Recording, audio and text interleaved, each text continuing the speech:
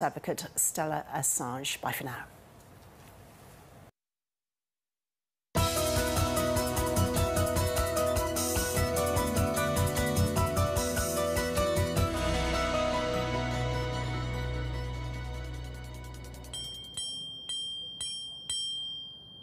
Good afternoon and welcome to the National Press Club of Australia here in Canberra. We meet today on the lands of the Ngunnawal and the Ngambri people. My name is Tim Shaw. I'm a director and board member of the club. Before we start proceedings today, I'd like to invite the Vice President of the National Press Club of Australia, Andrew Tillett, to make a statement.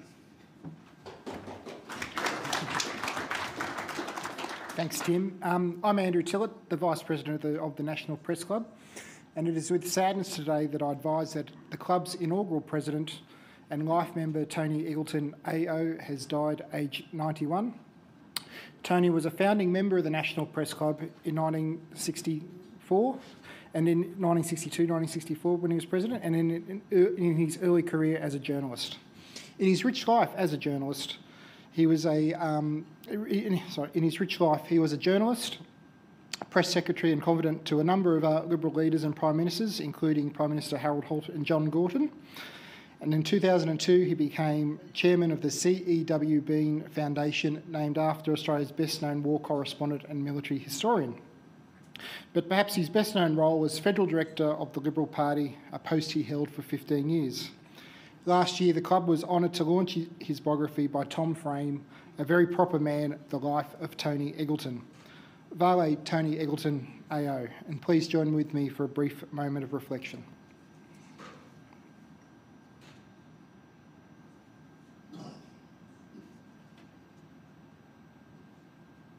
Thank you very much, everyone. Thank you, Tim.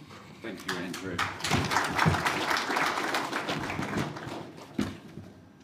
Today, our guests at the National Press Club, Stella Assange, lawyer, human rights defender, and Jennifer Robinson, Australian human rights lawyer and barrister, for Stella to make her first address to the National Press Club of Australia.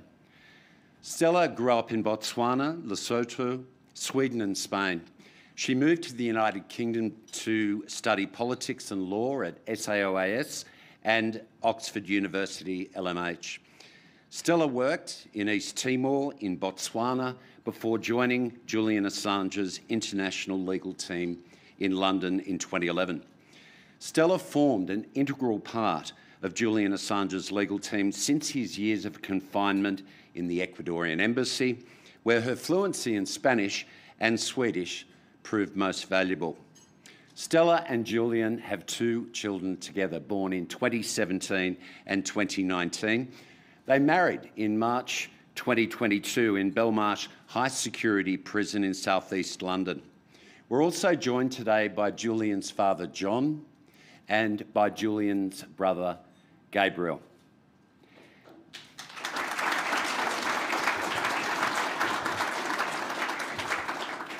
Jennifer Robinson has been instructed in domestic and international cases involving media law, public law and international law. She advises media organisations, journalists, whistleblowers and high-profile individuals on all aspects of media law and reputation management.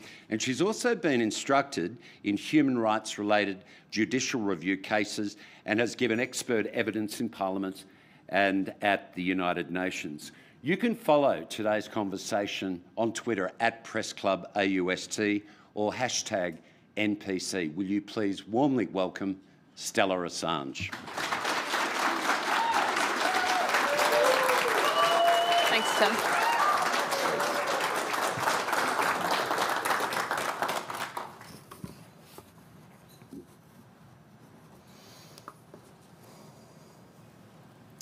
It is a great pleasure to join you here today.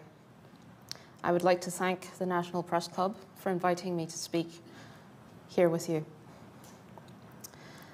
Since I touched down in Sydney, I have been greeted with enormous warmth, and although it is my first time coming to Australia, I do not feel like a stranger to these shores. Julian's stories have acquired a sharper resolution in my mind, and I can better understand why he misses home so much. The truth is that I have mixed emotions about being here, because I had always imagined my first visit to be with Julian and the children. I could not bring them because I am here to speak to you today, and I am at the rally on Wednesday in Sydney before I return to London. My visit here was originally prompted by the official visit of President Biden and the Quad Summit. After it was cancelled, I decided to come anyway. I did not want to lose the opportunity to speak to you, because we are now in the end game. Julian needs his freedom urgently, and Australia plays a crucial role in securing his release. I recognize many faces in the room today who have played a crucial role in the fight for the freedom of my husband.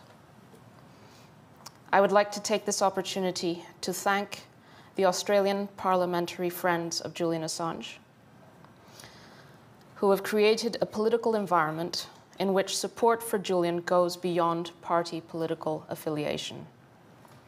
The show of unity has made it possible for the leadership to take a position. I wish to thank the Australian Prime Minister, Anthony Albanese, as well as the Leader of the Opposition, Peter Dutton, for putting that position on the record, that Julian should be released so that he can come home, home to his family, home to Australia.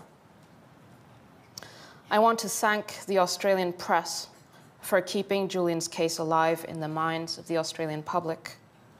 But above all, I would like to thank the overwhelming dedication of the Australian people, who have brought about a sea change in awareness and solidarity for Julian's plight. This unity in support for my husband is a source of enormous encouragement for our family. It nurtures Julian's ability to continue on. The reality is that to regain his freedom, Julian needs the support of his home country. This is a political case, and it needs a political solution.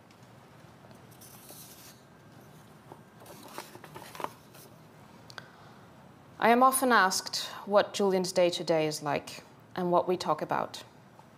Yes, we spend time talking about the intricacies of the legal arguments or the political developments that influence the case.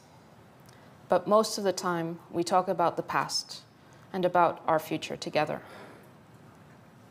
His past is here. He tells our children how he would catch yabbies and go fishing for flathead and blackfish in the Sandon River with his grandfather, Warren, or how he reared a fledgling rainbow lorikeet when he lived on Magnetic Island when he was 13. He fed the lorikeet on mangoes until it was strong enough to rejoin the wild. He tells the children about Tilly, the chestnut-coated mare which he would ride when he stayed in the northern rivers, or how he surfed in Byron Bay as a teenager. He tells them about his beekeeping in the Dandenong Ranges in Victoria. That's how I imagine Julian when he is free, not behind the cold blue glare of a computer screen, but cycling through Melbourne like he used to do, or feeling his bare feet sink into the cool sand like I did yesterday on Bondi Beach. Today, Julian's feet only ever feel the hard, dull, even cement on the prison floor. When he goes to the yard for exercise, there is no grass, no sand, just the bitumen pavement surrounded by cameras and layers of razor wire overhead. I can tell you exactly what Julian is doing right now. It is 3 a.m. in London.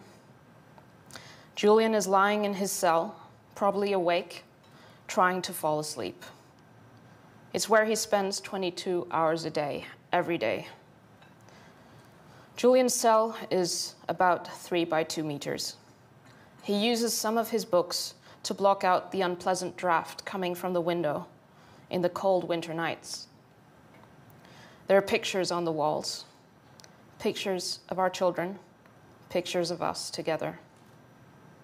A large, colorful poster of a nebula taken by NASA's James Webb Telescope. A chart showing the distance between London and European cities so that he can make the distance to Brussels, Vienna, and Lisbon, pacing up and down the length of his cell. He has worn out 2 pairs of sneakers, walking the European continent in his cell. He reads to keep his mind busy, to fight the crushing sense of isolation and of time wasting away.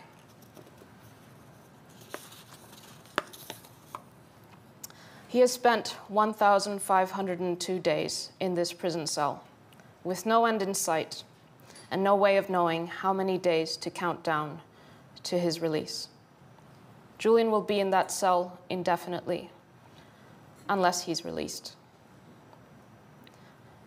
If Julian is extradited, he will be buried in the deepest, darkest hole of the US prison system, isolated forever. That is what is done to defendants in so-called national security cases, even before trial.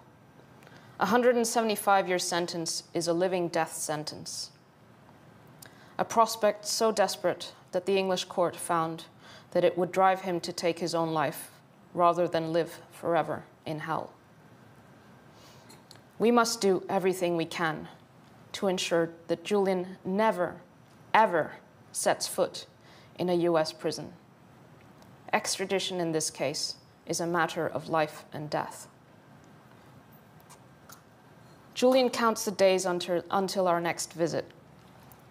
When the children and I get to Belmarsh, usually on a weekend, we leave our belongings in a locker. We check in with the prison authorities in the visitors center building. My fingerprint is scanned, and we get a stamp on the back of our hands. Then we head to the entrance of His Majesty's prison, Belmarsh. The only thing we are allowed to have in our hands is a VO, or a visitor's order. It lists the people who are authorized to visit Julian on that day. We stand in endless queues. Max, who recently turned 4, used to call the prison the queue. When are we seeing Daddy in the queue, Mama? Now he is coming to better understand what a prison is, but not quite. When I travel, like now, he asks me, "When are you back from work prison, Mama?" Gabriel, who just turned 6, knows it's a prison. Prisons feature in his dreams and in his nightmares. I tell him his father is no ordinary prisoner. He is a hero, and millions of people around the world want him to come back to us. My fingerprints are scanned 3 times more as we make our way through the airlocks. After the first airlock, our shoes and jackets are put through an X-ray machine. A prison officer scans us each in turn with a magnetic wand, front and back and under our feet. Then a second prison officer pats us down, front and back, under our feet again. They check our hair, inside our mouths, behind our ears. Then we go to the second airlock, which lets us out onto a cement yard. We cross the yard and queue up once more to get into the interior building and a third airlock, after which we are let through to the dog search. We stand on a square. The children are told to stand still and be quiet while the dog jumps up to sniff us, front and back. Then finally, we are let through to the large visitor hall where Julian is sitting at one of 40 tables. Julian sits on a red chair, opposite 3 blue chairs. A heavy table is in between us. The children race to him, shrieking gleefully, while the prison officer complains that the children should remain quietly by my side until my fingerprint is scanned once more. At the table, Julian and I are allowed to embrace hello and goodbye. We are allowed to hold each other's hands across the table. The children climb on him, and he reads them stories. All our children's memories with their father are in this one large, echoey visitors' hall, with the one exception of our wedding last year, which took place in a bare room in a different building inside the prison. For an hour and a half, once or twice a week, we are together as a family. There is now near universal recognition of the enormous implications that this case has for press freedom and the future of democracy. For most people, Julian is a symbol of staggering injustice, because he is in prison on trumped-up charges for exposing the crimes of others. A symbol because he faces a bewildering 175-year sentence for publishing the truth. A symbol of a sophisticated form of state violence dressed up in complexity and indirection that not even Franz Kafka could have imagined. For the press and the public, Julian's case is the most brutal attack on press freedom that the Western world has seen in the last 70 years. A foreign government is using the political offenses in its statute books to indict a foreign national abroad because of what he or she published in a different country. Accurate, damning publications exposing their war crimes. If sovereignty is to mean anything, if jurisdiction is a proper legal and political reality, the case against Julian cannot be understood as anything other than an absurdity, a stupefying decision of egregious overreach. The case is the worst and most enduring legacy of the Trump administration. It is not just outlandish, but extremely pernicious.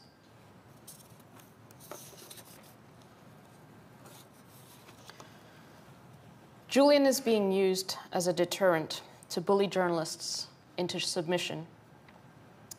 The case against him sends the message that each of you in this room are fair game. It is a show of contempt for democratic accountability and of the rights of victims of government wrongdoing.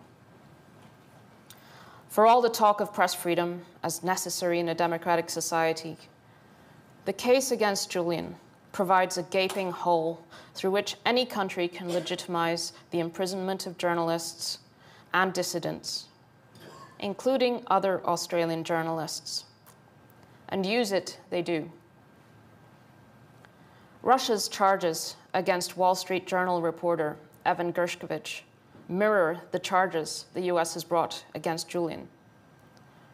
Russia had not used the Espionage Act against a foreign journalist since 1987. For almost 40 years, Russia had expelled foreign journalists, but now it puts them on trial for espionage. America's case against Julian has created a new race to the bottom, a new normal, which makes it easier to get away with imprisoning journalists. Enough is enough. There is no time left to lose. Julian needs to come home to us, home to all of us. Please help bring us back together. Thank you.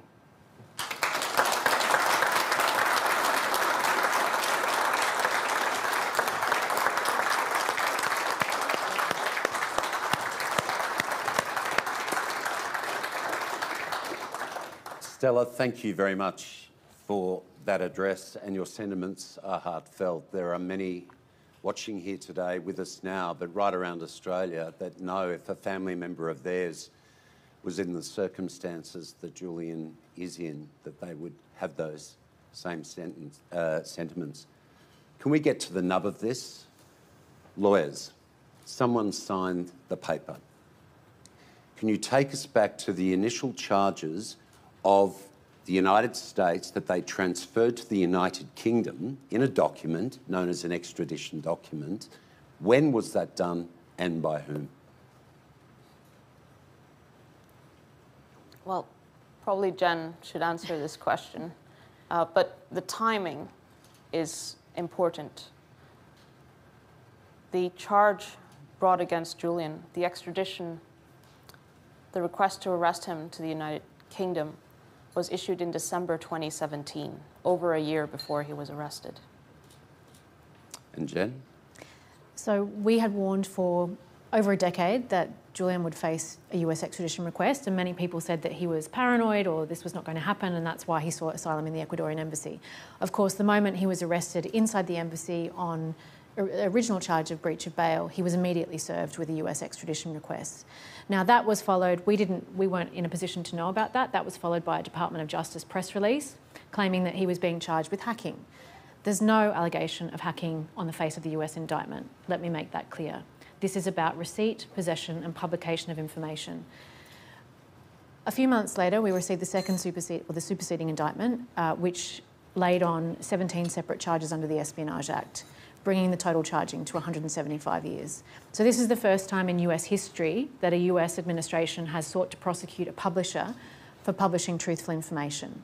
We've seen the Espionage Act used against those who had obligations to government, including Daniel Ellsberg historically for the Pentagon Papers, a case that was ultimately thrown out because of abuse of process by the Nixon administration. Julian faces similar charges as a publisher, which crosses a new legal threshold under the First Amendment of the Constitution, and in circumstances where we've seen far worse abuse than what Daniel Ellsberg suffered under the Nixon administration under Trump, spying on us as lawyers, seizing legally privileged material, spying on Julian and his medical professionals, political interference. The list goes on, but in this day and age, this case continues. Why? That is an excellent question now that we have President Biden as president. The Obama administration chose not to prosecute Julian because of what they described as the New York Times problem, which is what we have been identifying for the media since 2010. If you criminalise what Julian Assange did, which is what mainstream media organisations do all day, every day, you are criminalising journalism. And that precedent will be used against others. It is criminalising public interest journalistic activity. That is what we've heard from the Washington Post, and it's what we've heard from the New York Times. That position is clear. The Biden administration has a policy not to prosecute members of the news media. That is their stated position. So this prosecution, under the DOJ's own guidelines, violates that policy. But what the Biden administration is saying is that, well, this was started under Trump. They politicised the DOJ to run this prosecution, and we're not going to politicise the DOJ, so we're going to let it hang and let it continue. And in our view, this is an unsustainable position, and this is not a trial that any media organisation, and I think any US administration, would want to see take place in the United States, because they are not going to want to see what we have to say about this case and to have that dragged out in their courts. Stella, you've just flown in from London. You were there with thousands of Free Julian Assange supporters as they circled Westminster, the Parliament buildings of the United Kingdom. Overnight, Ithaca, the Fight to Free Julian Assange documentary went to air. You were just in Washington last week. What is the mood in London regarding Assange? What is the mood in Washington? We certainly know what the mood is like here in Canberra in this room. Stella. Well, in October, we encircled Westminster, and if you know what the Houses of Parliament look like, they're on the Thames, which meant we couldn't go in the river, so we had to cross the river. We needed at least 5,000 people to make that hands around Parliament, and we exceeded it by far. And the way we did it was basically just calling on people to come on the day at that time. And we were quite nervous before because you never know if these things are going to work or not, but it was an enormous success. And what it proved was that there is enormous support for Julian, including in the UK. And we're very encouraged by the fact that ITV, which is a UK terrestrial channel, decided to broadcast Ithaca last night. And hopefully that will also break into other parts of the public that haven't been exposed, because what we've found is that as soon as people actually understand what's happening, they're moved. They connect with our family, they connect with Julian, and they feel this injustice as if it is their own, and they want to come out, and they reject what's being done to Julian. And you can watch Ithaca on ABC iView, which is wonderful here in Australia. You're in Washington. We've got a brand new Australian ambassador to the United States, a former foreign minister, no less, and Prime Minister, Kevin Rudd. How often does Assange come up in conversation in those halls of Washington?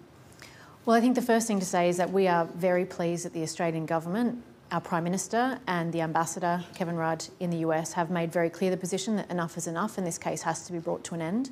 And it's important that we continue to keep the pressure on our government to continue to make this case a political priority. It is getting in the way of the US-Australian relationship, which is an important one. And if we can resolve this case, then all the better for our relationship. The feeling in DC, I think, is that there is a significant concern on the Hill about the First Amendment ramifications of this case, over and above the fact that he's an Australian citizen. So the interest in DC is quite different than it is for us here in Australia about it being about an Australian citizen. It's about the First Amendment, it's about what it means for the news media there. We've seen a group of Democratic members of Congress write to Biden asking for the case to be dropped, which I think is a sign of the growing concern there in the United States. For the same reasons, but the political support crosses the aisle. So we've got supporters in the Republican side, on the Democrat side.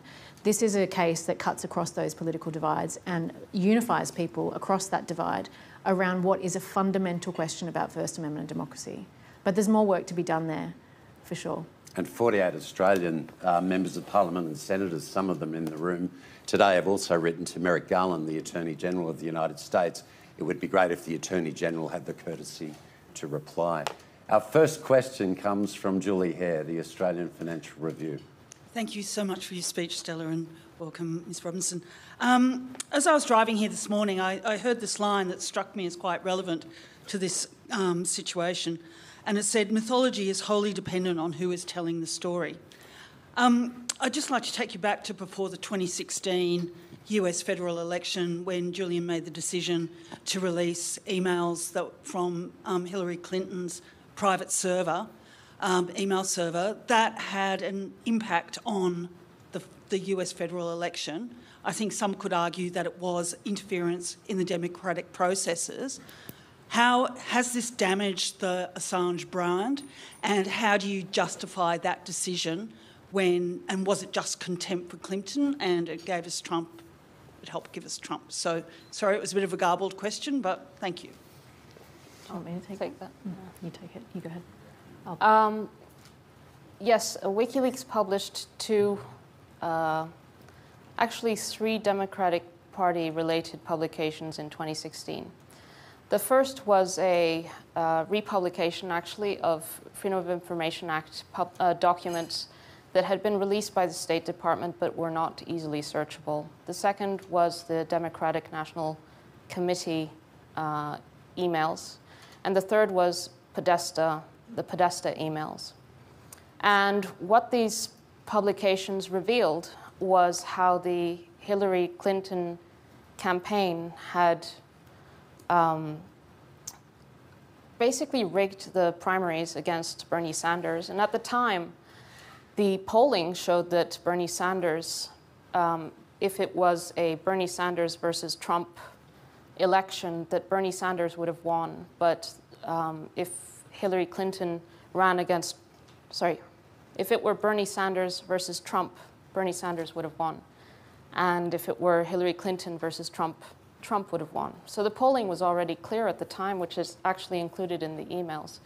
And yet the Clinton campaign lobbied the media, and it's clear from the emails, to not give visibility to Bernie Sanders and to favor the Clinton campaign. The second way in which the Hillary Clinton campaign rigged the primaries was effectively rigging the Republican primaries by, again, lobbying their media contacts to give Donald Trump more visibility than his contenders. So it was called the Pied Piper strategy, in which the Clinton campaign estimated that if they were to give more visibility to the more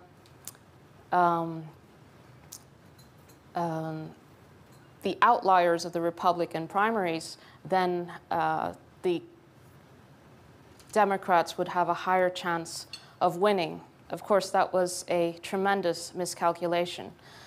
What they did was give more airtime to Trump, and ultimately he won the election. Now, the Guardian actually did an interview, sorry, the BBC did an interview with the editor-in-chief of the New York Times, Dean Baquet, and he was asked this question about whether he would have published the DNC and Podesta emails. And Dean Baquet said, if we had received them, we would have published them. We wouldn't be able to justify withholding from the public important information about a contender in the elections. And this was again confirmed in a court case, actually. The Democratic National Committee tried to sue Julian for publishing the DNC emails, and in the Southern District of New York. And the Judge Coatul, threw out the case, and he threw it out on the basis that those publications, which WikiLeaks published about the Democratic National Committee, were of the highest importance, that withholding that information from the American electorate would have been wrong, and that it had the highest protection of the First Amendment. Of course, the Clinton campaign attacked WikiLeaks over her loss. But the reality is that what those publications showed was the undermining of the democratic process within the Democratic Party and ultimately the US elections. Thank you. Our next question is David Crowe. Thank you. Thank you both for your remarks here, and thank you for being here today. Such an important issue at the moment. I wanted to ask you about something that the Prime Minister, Anthony Albanese, said recently. He was asked on 7:30 on ABC by Laura Tingle, the President here at the club, obviously, about this case. And his remarks included saying, "We've made our views very clear to the US administration. We'll continue to do so. A solution needs to be found that brings this matter to a conclusion. And Mr Assange needs to be part of that, of course, and so I'm hopeful that that will occur. It's been too long, and in my view, as I've said before, I see nothing as served from the further incarceration of Mr Assange." Now, this is the position of Anthony Albanese as Prime Minister. I'm interested in both your views on whether that's enough. What is it that you think may be needed in addition to these stated positions from the Australian government? Is there something that's not being done that can make a difference? Because we now know that Anthony Albanese does not believe the incarceration should continue, and yet it does continue. What else should be done? Stella? Well, it is I am just Julian's wife. I cannot tell the Australian government how to conduct its diplomacy.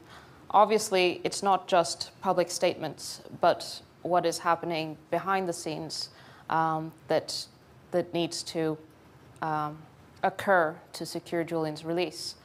It's clear that in a political case, in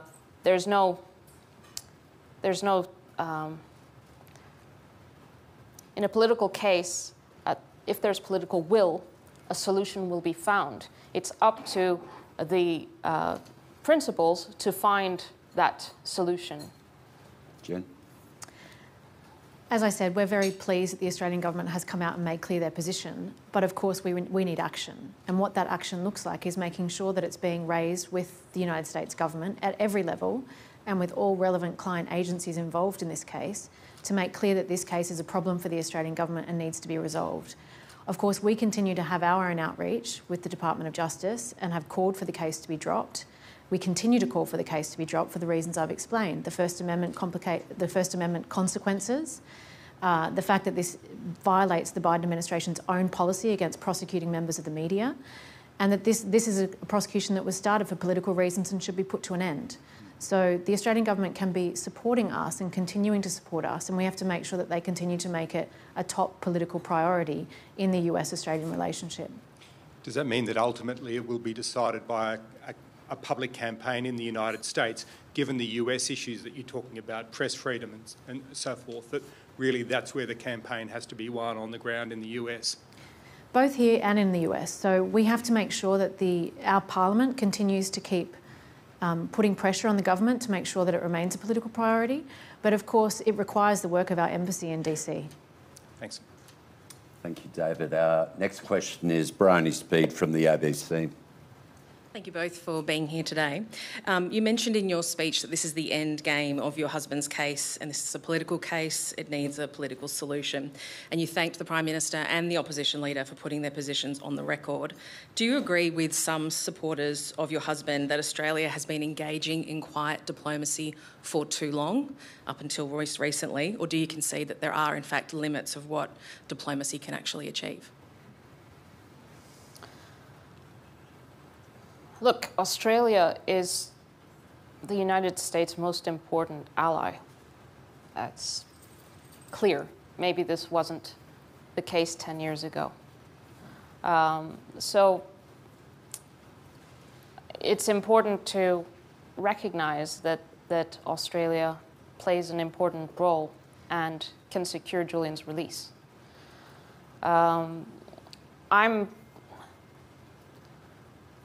Julian's life is in the hands of the Australian government, and it's not my place to tell the Australian government how to do it,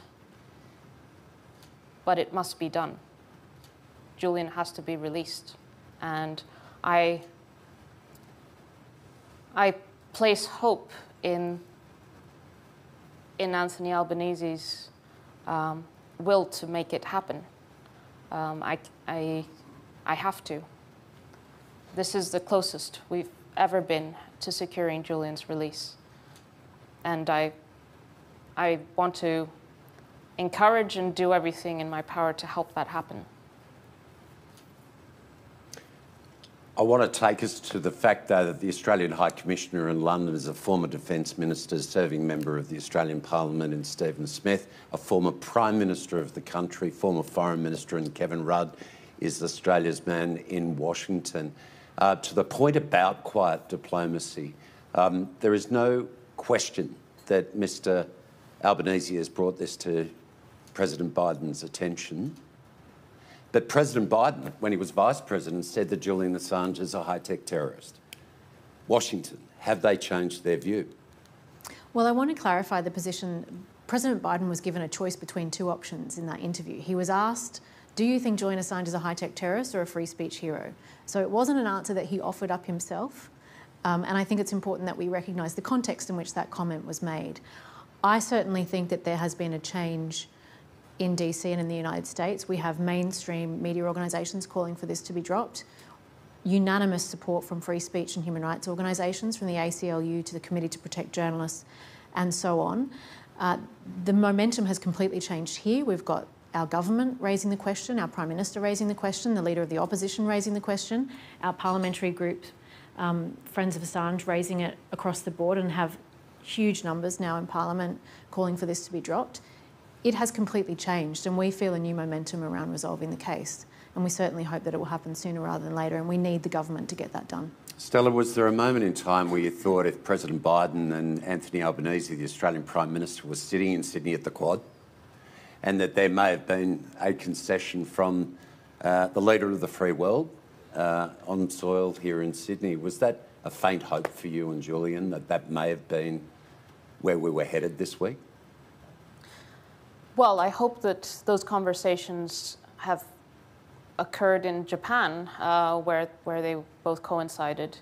I think, you know, it's not for Biden to work out the exact process through which Julian is freed. What is needed is a signal from Biden that this needs to be resolved. And I think that the case is seen as an enormous burden for the United States.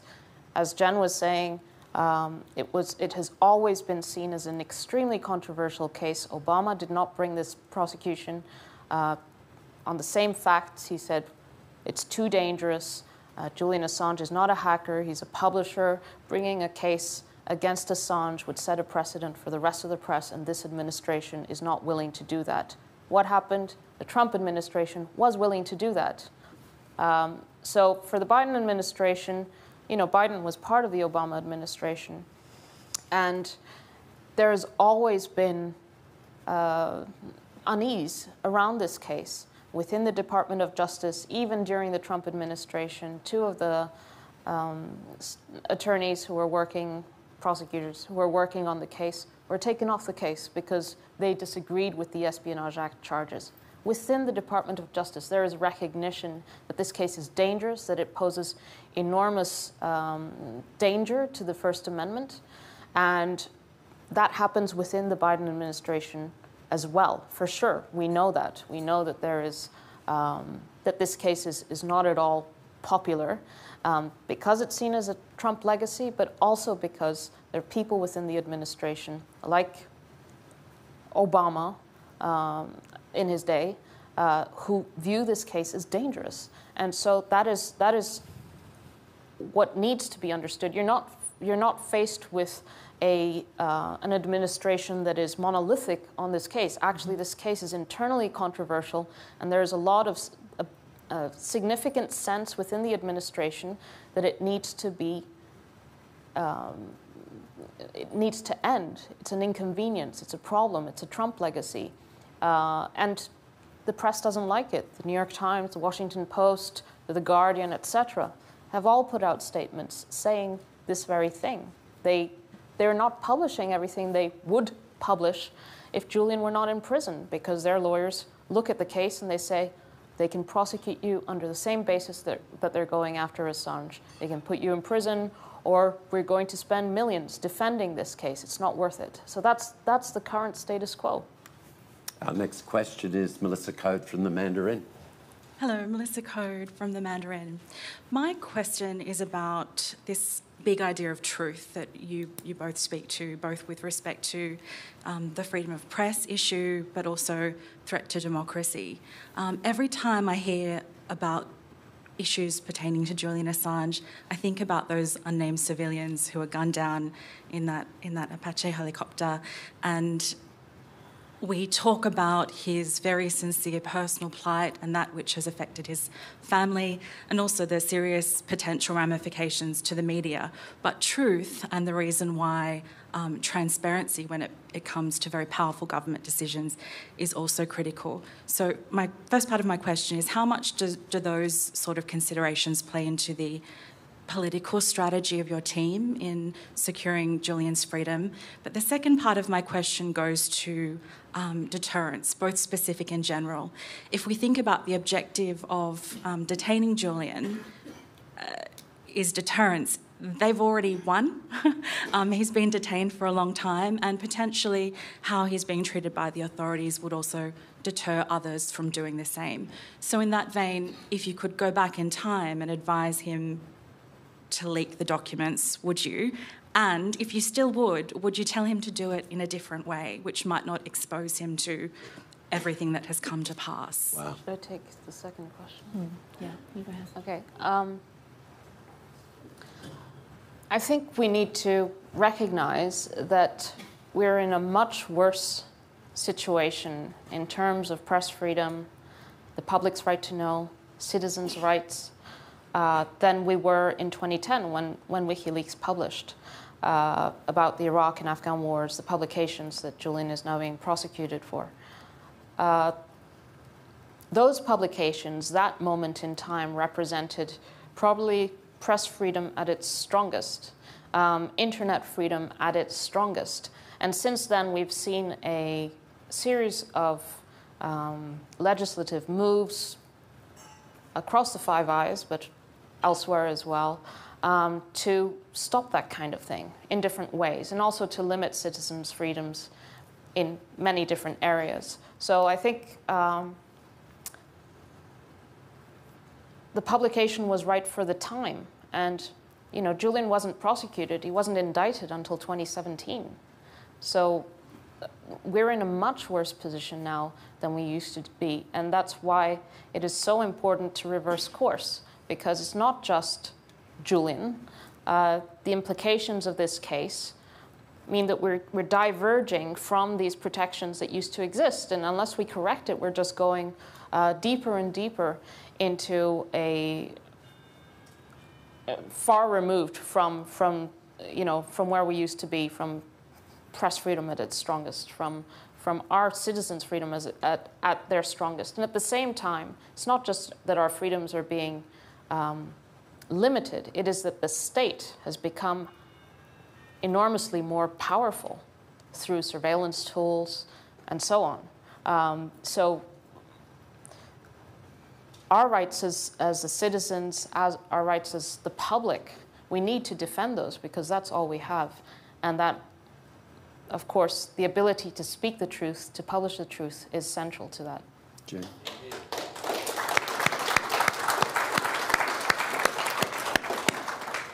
To your question about the nature and the subject matter of the publications, we did, in the context of the extradition proceedings, try to raise the importance of the nature of the publications and what they revealed in talking about the free speech protections that do apply and should apply in the context of the extradition case. So I do think it's important to remind the Australian public what these publications were actually about. So whether we talk about Thank You for Raising Collateral Murder, which was Americans killing civilians and members of the news media, Reuters journalists, whether we talk about the fact that those publications showed that there were significantly higher numbers of civilian deaths in the context of Iraq and Afghanistan than the US government was ever publicly acknowledging. Those materials have been used in international courts and tribunals. I cited WikiLeaks cables in the International Court of Justice in the Chagos proceedings, which actually found that Mauritius is the Chagos Islands are unlawfully occupied by the United States and the United Kingdom. These are important publications, and that gets lost in the conversation about Julian. It's really important that we continue to raise it. These are Walkley Award-winning publications. WikiLeaks won the Most Outstanding Contribution to Journalism award in 2011 in this country for the very same publications for which Julian sits in prison and faces 175 years in a US prison. And we cannot forget that fact. Our next question is Rhiannon Down from the Australian newspaper. Hello. Thank you for your speech, Rhiannon Down from the Australian newspaper. Julian Assange has long defended his actions by saying he's a journalist. However, much of the leaked information he has published came from Russia and had a major impact on the US election. Would it be acceptable for me as a journalist to publish stolen emails about an Australian politician supplied by China? And what would you say in response to criticisms that he is a propagandist for Russia? Are there obligations for him as a journalist to verify his sources and their motives? Well. Thanks for your question. Of course, those claims are completely baseless. Julian has only ever published the truth. Nothing that WikiLeaks has published has ever been shown to be false. As for the 2016 publications, Julian has stated that they were not from Russia. And I think it's important to recognize, as did the Southern District Court of New York, that if the information is of public importance, and these very publications that you raised, the judge said were of the highest public importance to the American people, then they have to be protected. And in the United States, I'm not familiar with the law in Australia, but in the United States, if the journalist receives information, then they are free to publish it, regardless of how the source obtained it. And of course, WikiLeaks is a publication that has never revealed its sources and that has a encrypted Dropbox where people can send information anonymously, and that information is protected through layers of encryption. So I think the principle of if information is true and if it belongs in the public domain, it should be published and that publication should be protected, is a very valuable principle in a democracy. Jen, you studied law here in the national capital of the Australian National University. You do have some experience of the Australian legal system. You know, most recently, whistleblowers delivered startling evidence about the operations of the Medicare system here in this country, and health awards were won by some extraordinary journalists. Whistleblower protections. Peter Grester, who was banged up in an Egyptian prison for more than 500 days, is fighting for more protections for whistleblowers and particularly journalists. What needs to change in terms of legislation and protection so that these fine members of the House of Representatives and the Senate can action the kind of changes needed so that the public are told the truth? Well, I think there are significant concerns here in Australia about the nature of our laws on disclosure and the penalties that apply to the publication of national defence information. Australia has some of the most significant sentences anywhere in the world, or certainly in Western liberal democracies, when it comes to potential sentences for releasing information. And that has a chilling effect on our ability to receive the truth. So we do need to have public interest defences both for journalists and for whistleblowers inside government who make this information available. We rely on whistleblowers. Free speech protections require that we have journalistic protection for sources for that very reason, because we acknowledge that people within government play a very important role in revealing information in the public interest that is being hidden and in the public interest for us to be able to hold government to account. And that should apply in the national defence context as in any other. Our next question, Sarah Tomevska from SBS. Thank you both for your time here. I also wanted to quote the Prime Minister in an ABC interview with Steve Kinane earlier this month. He said, "He won't get into the argument about whether he thinks what Julian Assange did was right or wrong, but that enough is enough." And then he said, "I am a big supporter of press freedom, but with that also comes a responsibility to take into account the consequences of whether information which is not available to the public, what consequences it would have if we just have a free-for-all." Do you accept his position that Julian Assange put people's lives at risk? And do you find that position contradictory in the way that the Prime Minister is going about his political negotiations? And would you call on him to have a position on whether he thinks what he did was right or wrong? Well, that quote does not say, in that quote, the Prime Minister doesn't say that Julian put lives at risk. There is a part of it where he says, you know, which there are national security concerns and we would have concerns about Australia. Right, and he's the Prime Minister of Australia, and it is natural that the Prime Minister of Australia would say that. We all have different roles in society. Journalists' roles, the role of the journalist is to publish information that is of relevance to the public. And no one would expect the Prime Minister to have the position of the journalist, and no journalist should have to have the position of the Defence Minister, for example. In the extradition hearing, there was a lot of testimony and evidence about WikiLeaks and those publications, and how responsible WikiLeaks was and Julian was in conducting those publications. And for the people who were working with Julian from various publications like Der Spiegel, they witnessed how careful Julian was with the content of the publications. There were redactions in the Afghan war diaries, in the Iraq war logs, in the US State Department cables. The US has a talking point saying that WikiLeaks put lives at risk. But then when they're not in a an interview or so on when they're actually in the courtroom and they have to speak under oath, the US attorneys admit that they have no evidence of any person who has come to harm as a result of these publications.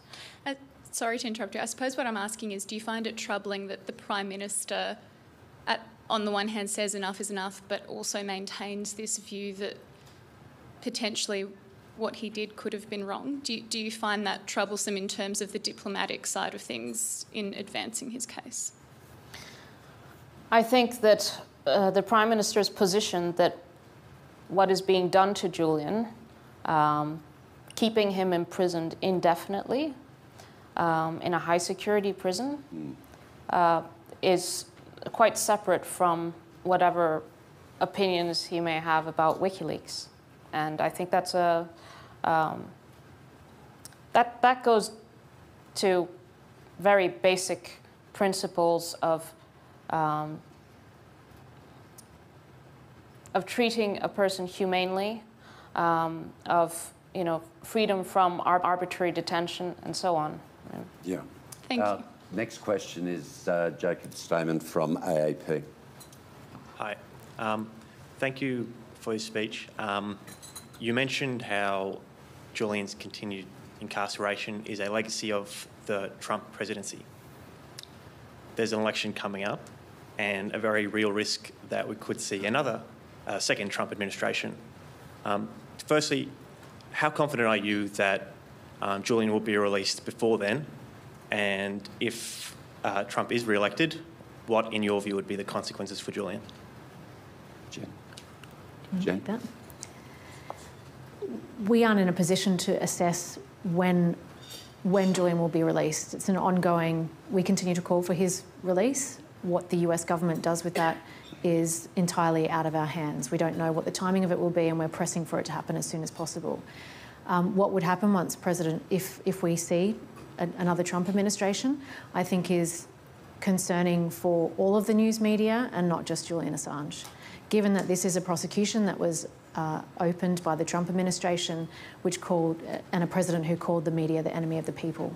So for those who are concerned about press freedom, we share those concerns, and we share concerns of what might happen under another Trump administration. And our last question today, Andrew Tillett from the Australian Financial Review. Yes, thank you, Tim. Andrew Tillett from the Fin, and also Vice President here at the club. Thank you both for appearing. Stella, I think that was one of the most powerful speeches we've had at the club for quite some time in our history. I'd like to play maybe a little bit devil's advocate here, perhaps, but we saw with the situation involving David Hicks, where the public outcry over that case and his ongoing incarceration resulted in essentially a political deal. You've talked about the need for a political settlement in Julian's case. I wonder if you're open to sort of a plea deal or some sort of involvement in terms of a political negotiation yourselves with the prosecution over this. Julian pleads guilty to some sort of charge but is freed with time served or something like that. Is that something on the table? Is that something that you have had maybe back-channel discussions with the Americans over? Wow. Stella? I think Jen should take it. Jen? I think the comparison with the David Hicks case is a good one. That is a case in which an Australian was in Guantanamo Bay, and the Howard government negotiated his return to Australia. And I want to pay tribute to Stephen Kenny, who is my Australian co-counsel, who negotiated that outcome.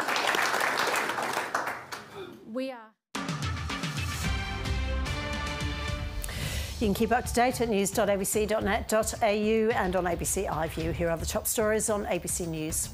The peak body for the financial counselling profession has welcomed plans to crack down on buy now, pay later schemes.